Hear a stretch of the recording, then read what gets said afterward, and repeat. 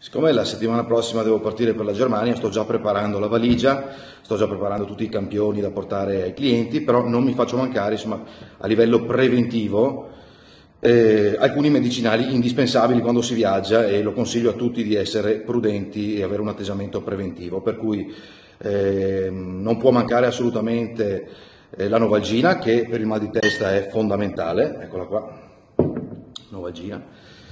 Io che per esempio ho un po' di ansia porto lo Xanax, mi aiuta anche a dormire, eccolo qua. Un antinfiammatorio va sempre portato, per cui questo, l'Oki, va bene, è ampio spettro, per cui va bene. Se qualcuno di voi ha piacere quando è via in viaggio di fare un po' di attività fisica, portatevi degli integratori, quindi anche questo.